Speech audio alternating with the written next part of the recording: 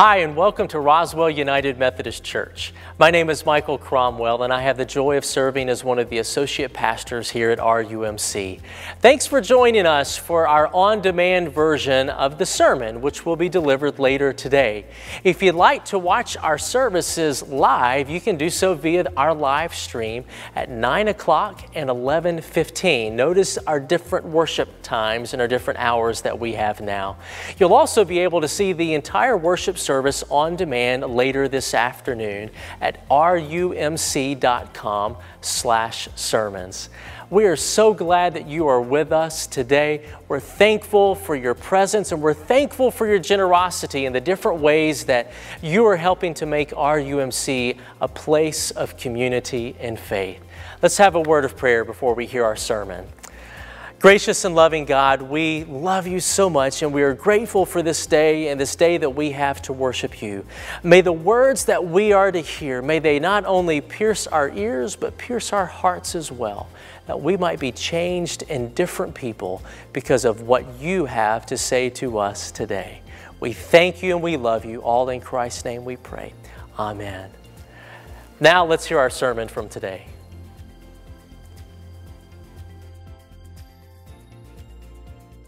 This morning I'll be reading from the book of Philippians. It's a little bitty letter in the back of the New Testament, and I'll be reading Philippians chapter 3, starting at verse 4 and reading through verse 14. And this is what it says.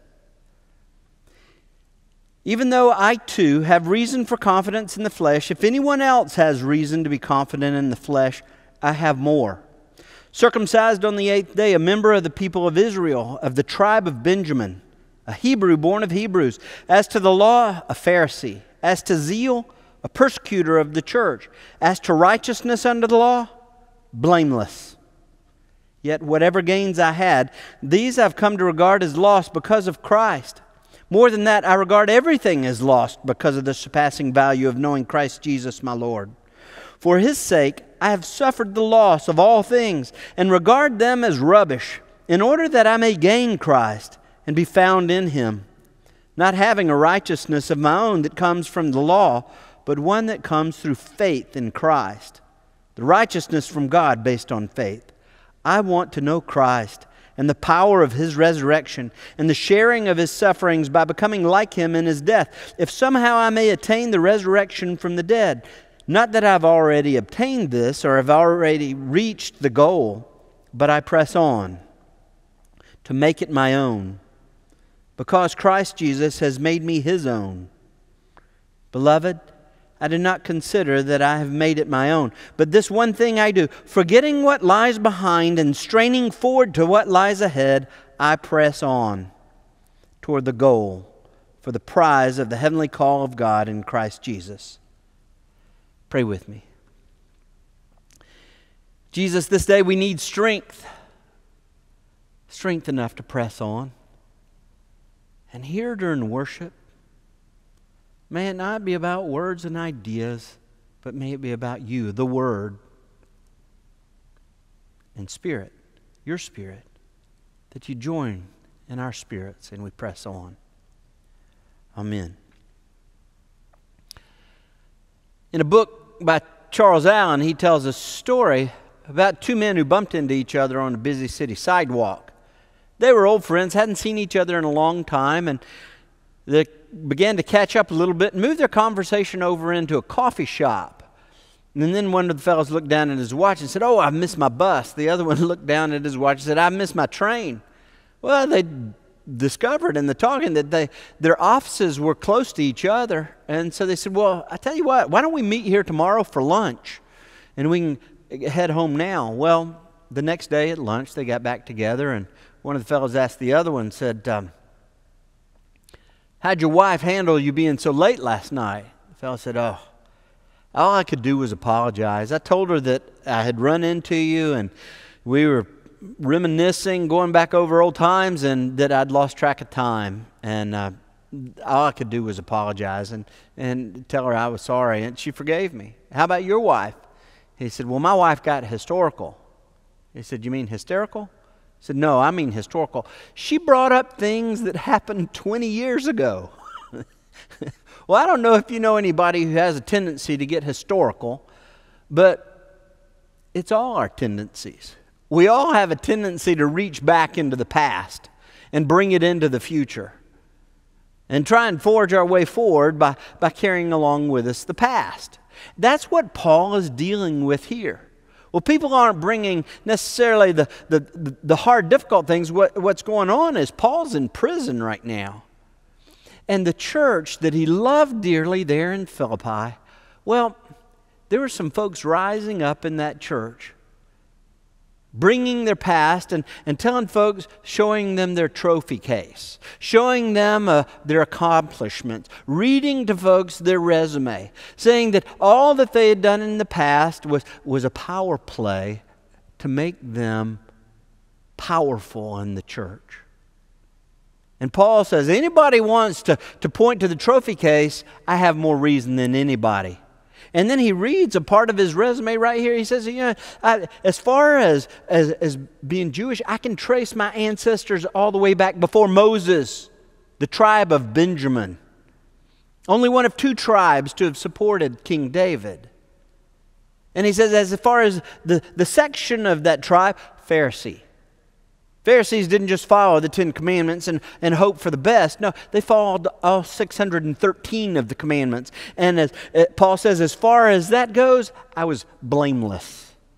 In other words, I didn't just score a 90, 100 every time. Blameless. Anybody wants to point to their trophy case. Anybody wants to point to their resume. Anybody wants to point to their accomplishments. Paul says, I have more reason than anybody does. You want to get historical? I have reason to get historical. But he says, I count it all as rubbish. Some of your Bibles may say, I count it all as refuse or garbage. The reason that the Bible has a little bit of trouble translating that word is because Paul uses a really coarse word right there. Sewage is what he calls it. He says, the best things that I did compared to knowing Christ are nothing but sewage. So I press on. I press on and go forward. Not looking to my trophy case, not looking to the resume, not looking to the accomplishments, not getting historical. I press on. And that's what I want to talk about this morning. Pressing on. Pressing on. And the first thing that I want to talk about this morning, pressing on in personal faith. What Paul says in verse 8, he says, because of the surpassing value of knowing Christ Jesus my Lord. That's what faith is, knowing Christ Jesus our Lord. And then again in verse 10, he says, I want to know Christ and the power of His resurrection. That no matter what's in the trophy case, no matter what our accomplishments, no matter what the resume is, it doesn't mean a thing without a personal faith. Knowing Christ Jesus as the one that leads us here in this life. And knowing the power of His resurrection in our lives. James Moore tells a story about being invited to give an invocation at a rodeo. He said he was waiting backstage when he overheard a couple of cowboys talking to each other. They were getting ready for the bull riding competition, and they were going over the injuries. He said they looked like 2 pretty tough guys. That they were going over the number of times they had had broken ribs and sprained ankles and broken bones, and that the bull had stepped on them. And then he said about that time there was a fellow walked past, looked like he was just out of a cowboy catalog, that his boots were brand new, his Levi's were freshly pressed, his rodeo shirt was gorgeous, and he wore a big cowboy hat. But he didn't look like he'd ever been on a horse in his life. The 2 cowboys stopped their conversation and nodded to the fellow, and when he walked by, one of them turned to the other and said, all hat and no cattle. That's a familiar saying to many folks, but another saying might be familiar as all icing and no cake, or all sizzle and no steak. That it's all fluff and no substance. That there's no meat, there's no core, there's no cake, there's nothing that really matters there. And that's what Paul's talking about, is what really matters. The trophy case and the accomplishments, that's not what matters. It's that relationship with Jesus Christ. It's a relationship that's known in the power of joy and peace. The power of His resurrection. Joy and peace. So here it is. It's Paul. Paul, the fellow who's in prison, trying to build up, trying to encourage, trying to lift up those who are free. That's a joy and a peace that doesn't depend on our circumstances. That's a joy and a peace that doesn't depend on the best of things falling to them. That doesn't depend on the trophy case, the resume, or the accomplishments. It's a joy and peace that comes from a relationship with Jesus Christ. And Paul is saying that's where you press on. That's the direction that you go. Press on. Press on in a personal relationship with Jesus Christ. But not only that, he says, press on and remember who you are. Verse 12, this is what it says. Paul says, I press on to make it my own because Christ Jesus has made me His own. He's borrowing language from the Old Testament, Deuteronomy, Isaiah, the Psalms. He has made us His own possession, that we belong to Jesus. We are His own possession. That's our identity. Remember who you are. Remember who you are in Christ. We live in a culture nowadays that wants to tell us what our identity is. That our identity is all about sometimes our trophy case, sometimes our accomplishments, sometimes our identity is about our resume, but sometimes it's about our political party. Our identity is all about our age, or our race, or our gender, or our national origin. And there's this urge in this world to tell us, this is who you are, this is who you are, and this is all you can be. Jesus has more for you and for me than that.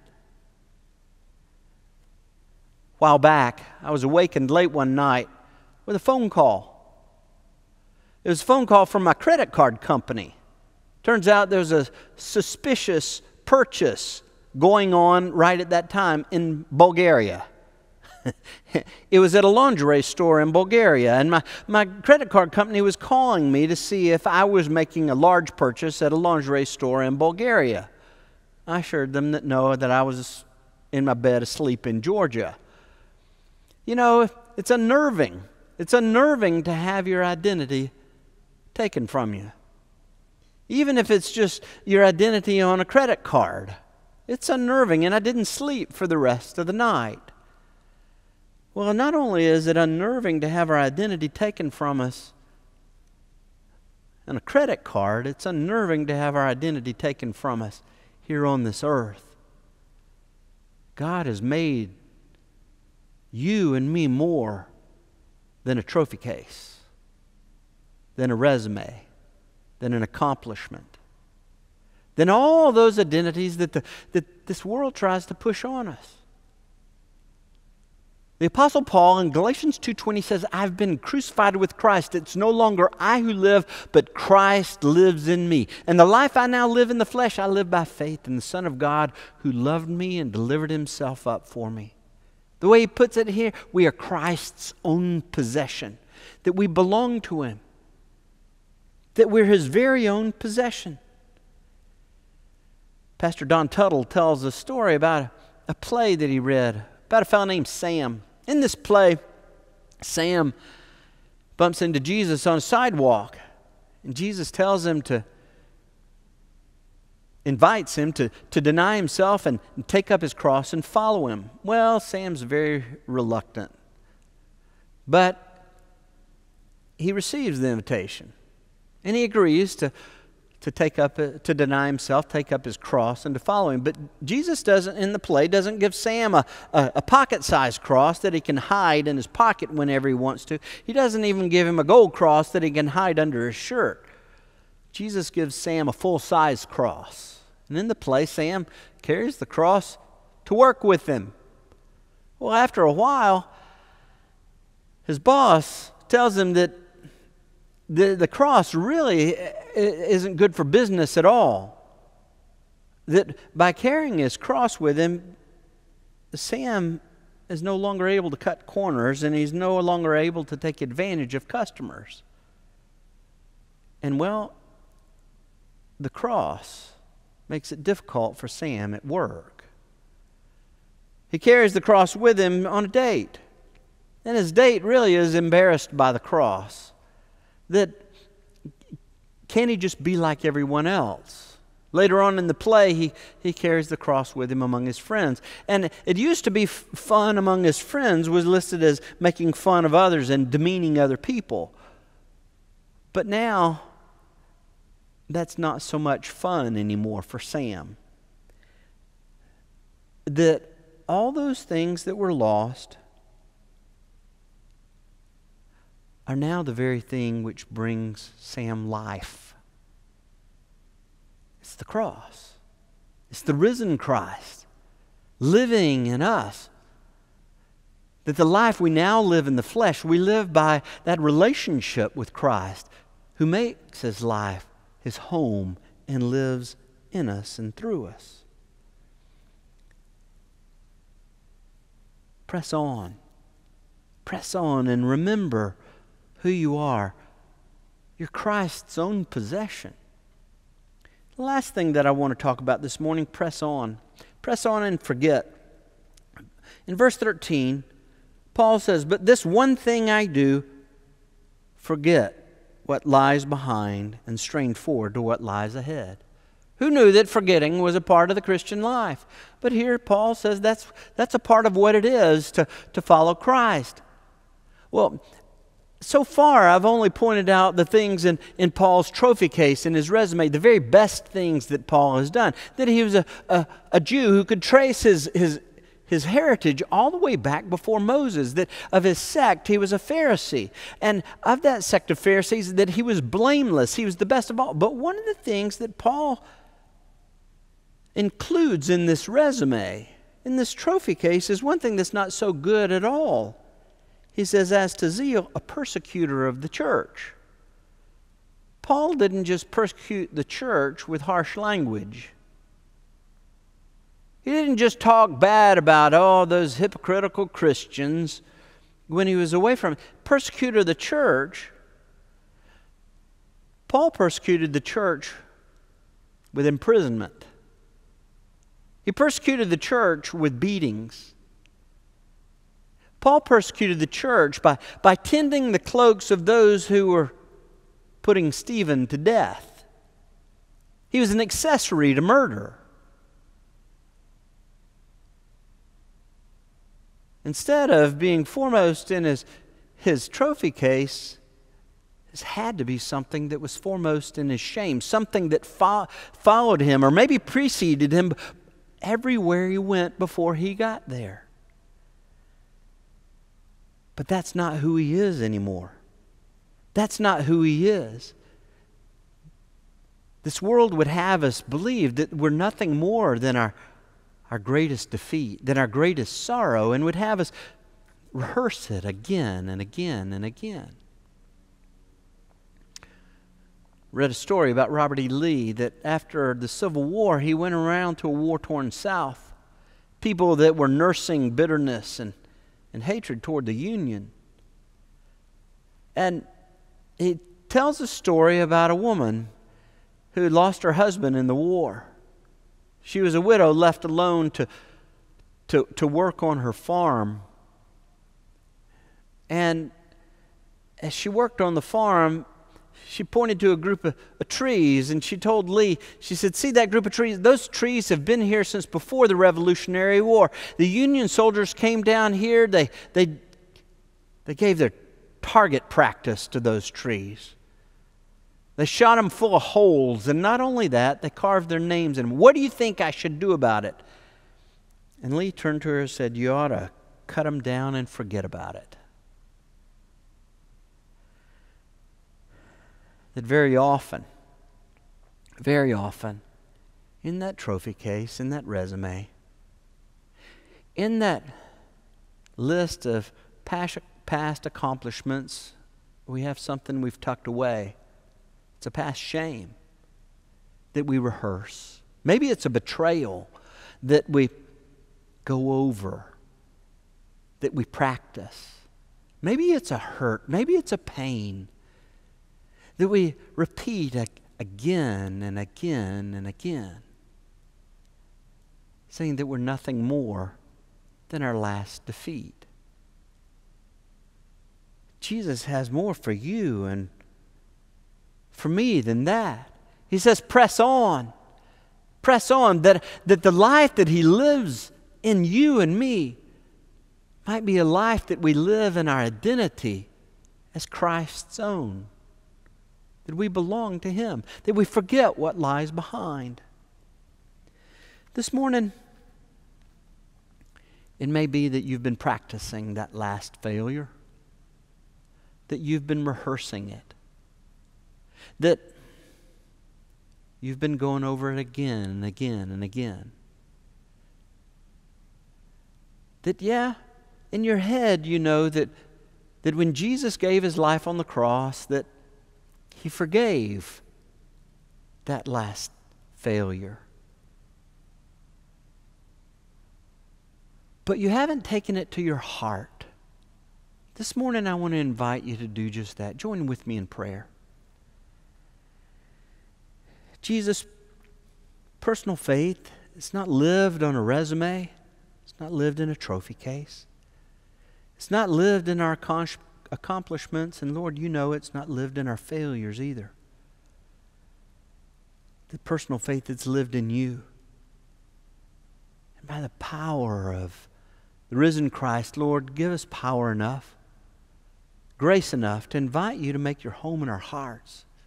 That the life we live in this flesh, we might live in and through you, and we might press on. Press on. Knowing that we are people truly forgiven. Not to practice, not to rehearse. The pain, the betrayal. But to rehearse life. The power. The blessing. Grace that you live in us. Lord, may this day be that day that life, full, abundant, and eternal, begins to live in us. It's in Christ's name we pray. Amen. Thanks again for joining us today. Just a reminder, if you'd like to watch the entire worship service, you can do so via live stream at 9 o'clock and 11:15 a.m. You can also view the service on demand a little bit later this afternoon at rumc.com/sermons. Also, if you have any prayer requests, we would love to hear about those. You can send those in to pray@rumc.com. Also, if you'd like to give of your tithes and your offerings, you can do that online as well.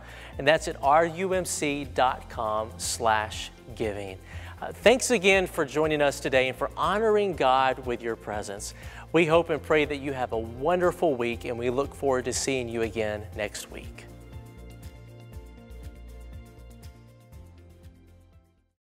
Hi, thank you for joining us. My name's Tom Davis. I'm senior pastor here at Roswell United Methodist Church. Our mission here at RUMC is to help people live a Christ-centered life. We're a welcoming church, we're a biblical church, and we're a compassionate church. We believe that the way that God made us, that He made us in His image. And what the Bible tells us is that His image is an us, is an our. When God said in the creation story, let us create humans in our image, He made us to be in community together. He made us to connect to Him and one another. That's the place that this is at Roswell United Methodist Church, a place of community and faith. I want to invite you to join us. It might be online, it might be through social media, or it might be here in person. We meet at 9 o'clock in a contemporary service with a band. We also have two 11:15 services. One is here in the sanctuary with a traditional choir, an organ. We also meet at 11:15 with a band in our chapel. Thank you for joining us, and I look forward to meeting you.